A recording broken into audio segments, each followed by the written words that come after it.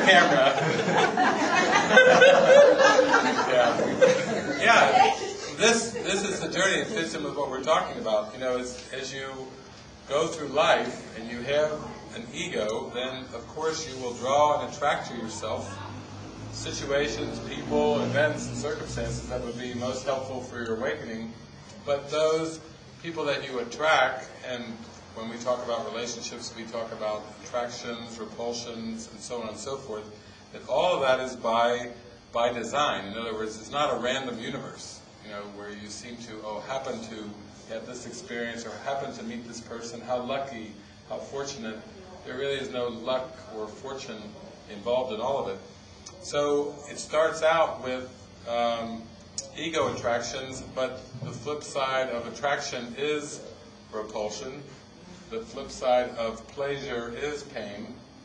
The flip side of expectations, because is disappointment, where when the expectations are seemingly fulfilled, it's like, oh yes, very good, wonderful, this is great, this is going to work out really well. And then when the flip side of the coin comes in of the expectations, it's disappointment. You disappointed me. Why didn't you do this? It's part of the reason why the ego sets up relationships in this world is need gratification. Needs come from lack, come from scarcity. That's what the ego is.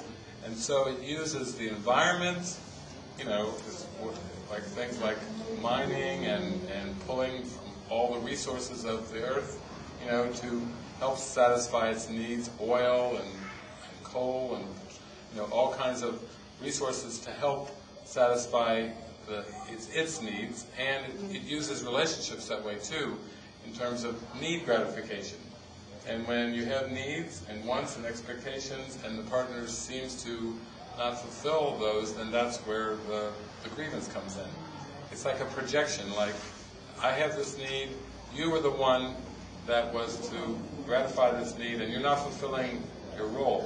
So every time a role has been cast, and then the person doesn't seem to add up to or to fulfill the expectations of the role, then it's as if there's a grievance that you have let me down. So in one sense we could say that the world, and it's the relationships I went through in my life, you know, over and over you discover experientially that when you identify with these partnerships and you put this pressure on the partner, it's because if we made it and said it clear and straight that a partner is set up by the ego to be a God substitute. In other words, it's like the mind, if it could speak, is saying, I never got the unconditional love that I deserved in childhood.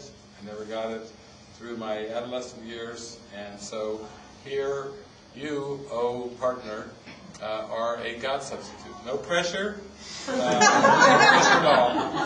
You just have to give me the unconditional, universal love that I've never got from God or from anybody else. And you're my last effort and my last ditch effort, so no pressure, but. So, and this is what puts the strain and pressure, and this is what turns the relationships into a special relationship. Because the mind is saying, you know, there may be many fish in the sea, but you're the fish that I selected. And there are other fish, mind you, so just be careful. If you don't fulfill the role, there are many, many fish in the sea. No pressure, but you know, you're a God substitute. And nobody consciously meets someone and says, you know, I've chosen you to be a substitute for God's love, and I hope you good luck. But if we could verbalize what's actually going on under the surface of things, you know, on the surface it's like, no, this is like you have a date, you want to make a good impression, put all your best things forward, not tell anything about your issues and all your problems in the past. You know, if you want a second date, you would never expose those on the first date, or the second date, or the third date for that matter. Usually the ego says, just wait until you're married. Wait until you're legally bound. Until the legally then dump.